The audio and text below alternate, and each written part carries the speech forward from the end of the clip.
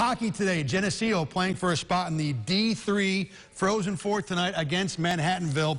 1-1 in the second. David Sismid on the rebound gave the Knights a 2-1 lead.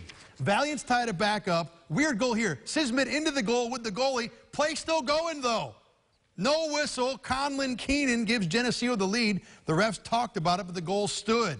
A little later on, monster hit in the defensive end for Geneseo leads to this. Ryan Burnett, one of 6 straight goals by Geneseo to close the game. The Knights will play in the Frozen Four next weekend, 8-2 the final.